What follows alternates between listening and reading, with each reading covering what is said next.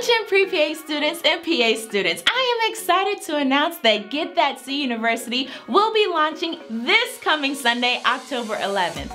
Get That C University is the coolest place to help you get into PA school and through PA school. So go right now to getthatcuniversity.com and sign up so you can be the first to know when the site launches. And in celebration of the launch of Get That C University, I will be coming out with a brand new video every day this week answering all of your questions. So leave a comment in the comment section below and tune in to see if your comment is one of those that I answer. Go on over to Get That C University right now and sign up so we can help you get that C. What's up, you guys? It's Adanna. Welcome back to my channel. So welcome again to the official celebratory launch week of Get That C University. And in celebration of that launch, you know that I'm coming to you every day this week just with a new video talking about various different questions that you guys may have, and I'm answering them for you all as I go along. So if you haven't already done so, leave a question in the comment section and see if I get to your question in either one of these Q&As or a Q&A that I do via my IG stories. All right, so I have a few questions that I wanted to answer for you all. Someone wrote a couple, and so I'm gonna try to get through as many as I can. So this set is from Benafia Sago. She says, hello Adanna, I have a couple of questions. Are there PA schools offering a dual degree in MPH and PA? I'm currently in an MPH program in maternal and child health, and it's 2 years. However, I'm eager to start PA school so I could start being a service in the hospital, especially children that need help. Okay, so the first question for me to answer is, are there PA programs that have dual programs, dual MPHs and PA programs? And the answer is yes. There are several schools that offer a dual degree. You will complete that degree typically in 3 years rather than the 2 years that usually takes for PA school. And I believe they tend to start off with the MPH first, and then you go into like your didactics and stuff for PA school. Because just like when you're doing like an MD, and like an MD PhD program, you know, they want to know that you're in this for the long haul. So you start off with like a couple years of MD, and then you go right in the middle for your PhD. So you cannot like get out of the program because if you do, you would have wasted some of your time like on the med school side. And then once you've completed your PhD, then you complete the rest of your med school requirements. And so I think that's kind of how they like kind of front load it. But again, I mean, you just have to look at the programs. There's over 291 PA schools. And so there are several of them that are actually offering dual degrees. You just have to search for them. All right. The second question is, I shadowed a doctor when I was in high school and a bit when I was in uni. Can I count my high school hours as clinical hours? I got a job after college as a behavioral tech in a mental health/rehab clinic, and I was passing medication. Can that also count as my clinical hours? Thank you. All right, so like I tend not to answer these questions like, you know, matter-of-factly, because again, each program is specific to their own requirements. So I'm gonna do my best to answer this question, but yet also like leave it open for you to ensure that you're going ahead and you're doing the research and you're asking the schools that you're really interested in, hey, will you accept these hours? So first question, or first part of that second question, and I know you said you had a couple questions, but that question number 2 was like a 2A, 2B, so I'm just saying. But for that first part of question 2, you asked about shadowing a doctor and can you use those hours that you shadowed the doctor in high school. So typically there's not really a cap on the amount of like the time for your shadowing hours to have occurred. There may be some programs that would have wanted it within the last 5 to 10 years. I mean, that doesn't necessarily mean that all programs are like that. I've never really seen a cap placed on hours, but you want to make sure that the schools that you're applying to don't have that. So all you have to do is go ahead and look at their requirements, look at what they're stating on their actual website. If it's not stated there and you're still confused and you still like are unsure and you don't want to really make any mistakes on your application, just go ahead and contact the program. That simple. All right, and then for question 2B, girl. You said you got a job after college and you were passing out meds at a behavioral like institution. And so yeah, as a tech, a lot of schools will accept those hours. A friend of mine was a tech at a mental ward, and they counted their hours towards their direct patient care experience hours. So I think you just really have to talk to the programs and see, hey, like these are the descriptions of what I did on my job.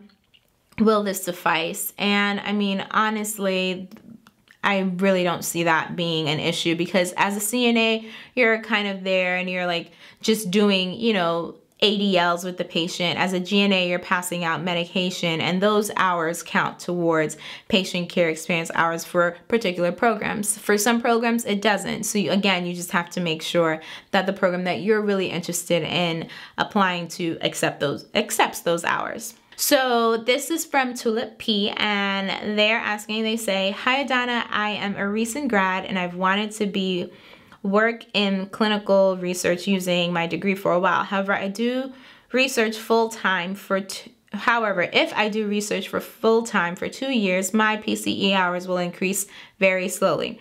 Should I get a job with full-time PCE to increase my hours faster and not do research at all?" Now, let me just say this, okay? So like, I am a big believer in doing what you want to do, okay? Obviously within reason, you know, if you want to do research, if that's where your passion is, then do it. Like, don't skimp, like, especially if you're young. You know, if you're young and you have the time to do this, then experience every single thing that you could possibly experience, because who knows, maybe after you've worked and you've gotten all these healthcare experience hours and these patient care experience hours, and then you get into PA school and stuff, you won't have time to do research, you know, once you're a PA.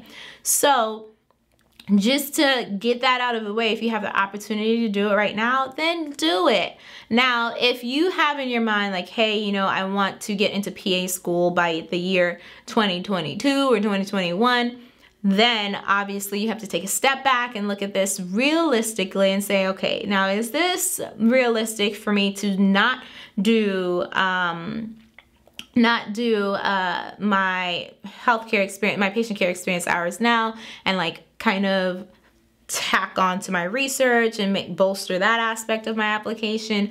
Or is it better for me to do the patient care experience? When it comes to PA school, direct patient care experience is important. This is not like med school where research is, you know, really important and your volunteering and your grades are important in terms of like GPA and stuff.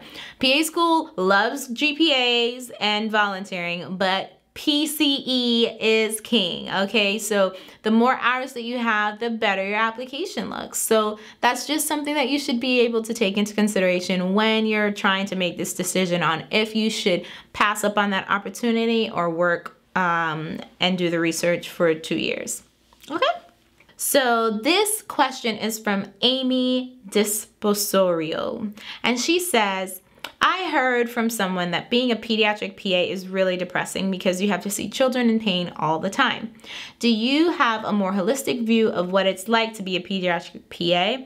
If GTCU has any pediatricians, do you know if one of them is going to be talking this week? I love your positive videos." Okay, so I don't know what you mean by talking this week. So like GTCU is a masterclass based platform. So if there is a pediatric PA or a pediatrician that is on the site, their video will be up for you to view at your leisure. So that is how this platform is based, okay? Now, we are going to also be having on the platform live events where you will be able to communicate and be in contact with individuals and professionals in their respective fields. So keep that in mind when you're thinking about, like, you know, all of our different live conferences and, you know, asking questions to the professionals in the fields that you're interested in. With respect to the first part of your statement on like being a pediatric PA is depressing. So like on my pediatric rotation, I had an amazing time. Like I was excited because every day, like, I would see these kids and they like were just great. You know, kids are wonderful. And they always put a smile on my face. They would say like the craziest things, and you just couldn't help but like look at their little faces and be like, okay, like I will be okay. Now, yes, there were moments where there were kids that were really sick, and I felt great even in that moment because I was able to comfort them for the most part, you know, or bring some type of awareness of why they were feeling sick, and that helped alleviate some of the stress from their family and their mom. And you know, ultimately, like, kids feed off of that, and so they felt a little bit better at the end of the visit as well. So that's just my 2 cents from a student standpoint. I did 8 weeks in peds and I loved every minute of it. Okay. Now, with respect to having a pediatrician or a pediatric PA on the site, I definitely plan on having those individuals for virtual shadowing so you can see exactly what it's like to be a pediatric PA. And then again, just kind of introducing them and involving them in some of our virtual conferences. So go ahead right now, sign up at GTCU for Get That C. So you go to getthatcuniversity.com right now, sign up so that you can see exactly when the site launches. It will be launching this Sunday, October 11th. And so once it launches, you can sign up and do all the various different things that you need to do and see all the different master classes and help yourself move further along the path to getting that C. All right, thank you guys so much for these questions. Leave some more questions for me, you guys. You know, we have what, like 2 or so more days in this whole like 7-day celebration launch to GTCU. So leave some questions for me so that I can answer them for you and we can have a great time together. Thank you guys so much for watching. Please go ahead and like this video, subscribe, and follow me on Instagram at AdannaThePA. I will talk to you guys next time. Bye!